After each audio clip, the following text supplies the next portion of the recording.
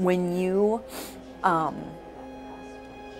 see a baby withdraw, never, ever, ever forget it. And with someone that has opiate use disorder, their withdrawal is going to look just like that, just like what a baby looks like when they're going through that process.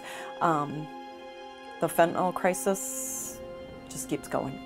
And I don't know, it's kind of one of those, it's like, are we ever gonna get a little bit better?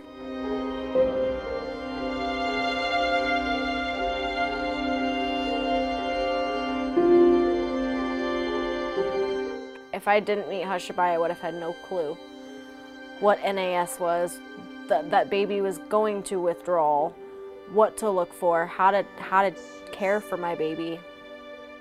I had no knowledge.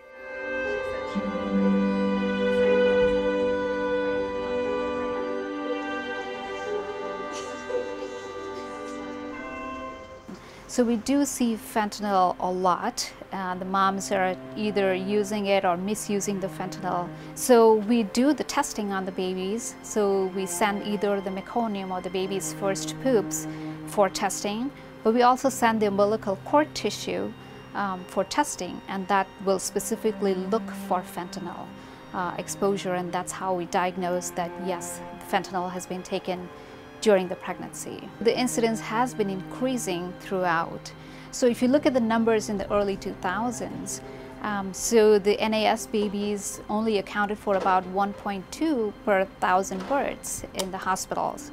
But now we have increased to about 8.8 on an average per 1,000 hospital births.